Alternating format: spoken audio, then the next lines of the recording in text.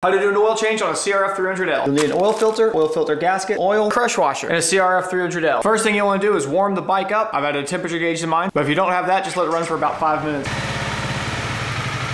You'll want to get something to catch the oil in. Also not a bad idea to put some cardboard down. Start by removing this 12mm bolt. Then be sure to get the crush washer, clean the bolt off, and install a new crush washer. Once it goes down to a drip, clean off the area around the hole, and reinstall the bolt, then tighten it up. Click, click. Remove the 4 8mm bolts holding the oil filter on. They're all the same size, so you don't need to worry about mixing them up. Keep your thumb over the cover because there's some spring tension. Remove the filter, then the gasket, clean it off. Install the new filter. The hole goes towards the engine. Gasket, install that. Clean off around the cover. Make sure the spring's in the middle.